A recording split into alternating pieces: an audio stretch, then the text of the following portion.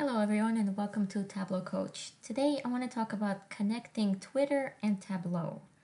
So Tableau's Web Data Connector feature enables you to connect to data on the internet with just a click of a button. It's actually a tool that pulls the data in that you want to use.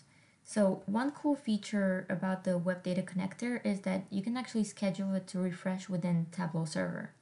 So let's talk through how to use the Web Data Connector. And we're going to try to connect to Twitter data.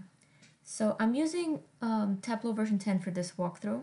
So the first thing we need to do is we go to connect to data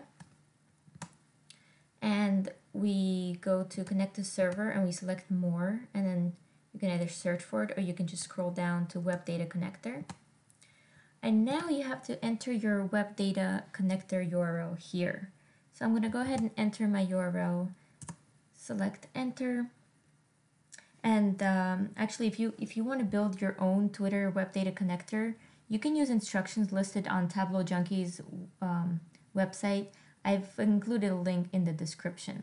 So here is where we can search for some terms. We can search for @Tableau. We can search for #happy. So let's just try #happy and hit enter.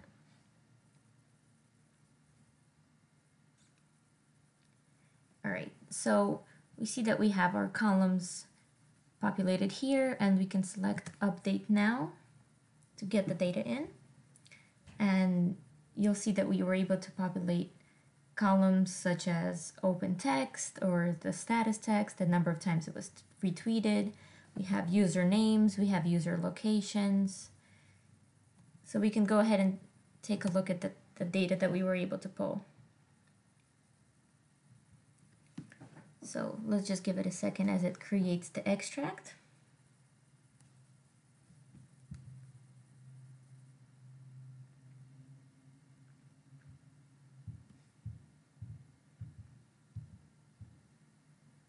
All right, here we go. So let's do some analysis. Let's say we want to take the user time zone country and the user status count. We can use the show me tool and create a field map, and we can actually put the country on label just to get a sense of, what is the happiest country. According to this very simple analysis, we could see that the United States, using our color analysis, is by far the happiest country according to Twitter's #happy. We can also create another analysis. So let's go ahead and create another sheet. And let's create a continuous area chart. So we're going to look at the number of tweets again. And we're going to take created at date, and we're going to change this to continuous by the minute. So we're going to go ahead and show me and use an area chart. Now, one other thing we can do is we can add the country to color. And yes, we'll select all members. What I'd like to do is clean out things like nulls. So I'm going to go ahead and exclude the nulls.